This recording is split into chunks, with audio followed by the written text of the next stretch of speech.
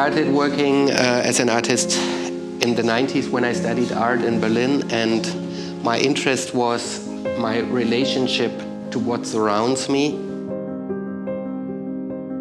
And my first work I did was that I made a cast of 1 square meter of forest floor of the Berlin forest, Grunewald, where I casted all the parts I found on the floor. The work itself is out of a few hundred pieces, and I tried to arrange all pieces in the same order I found them in the forest. So I reordered the order of nature.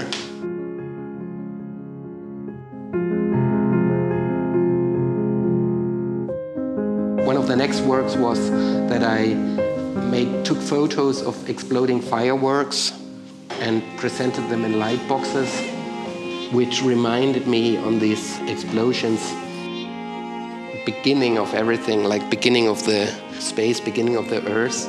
And that brought me to the idea to work with geometric sculptures, especially with these 5 ground sculptures called the Platonic solids, because Plato used them as a symbol for the smallest undivinable pieces. So he said that one is for earth, one is for air, water and fire, and the last one, this one is for the sphere that surrounds everything and holds everything together.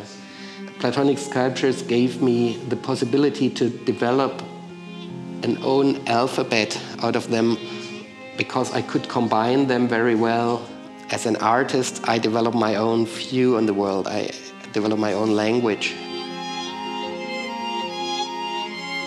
Here in this work, one of the first big works in space, it's for a gallery in Berlin. I made tubes crossing the room, and from the center of the room I cut out 50% of the volume of the room, so that there is a second negative room inside. And this cutout idea also later I use in the reliefs, because for the reliefs, like you see them here, I also have this idea that the reliefs are cutouts of bigger things. That's why I leave them open on the side, and you can look inside and see the kind of the backside or the construction side. At the same time, I got the chance by a very lucky coincidence to get in contact with a print workshop here in Zurich, which wanted to get rid of their storage of lithographic stones. It was a very famous, well-known old workshop. And I saw the stones and immediately fell in love with them. I couldn't tell why. It didn't really fit into what I was doing. It was just the physical expression, like the physical thing that I liked them. And with old stones, mostly probably from 19th century.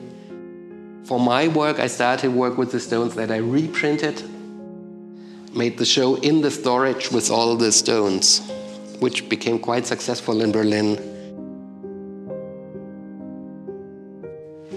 This is more or less a short introduction of the production.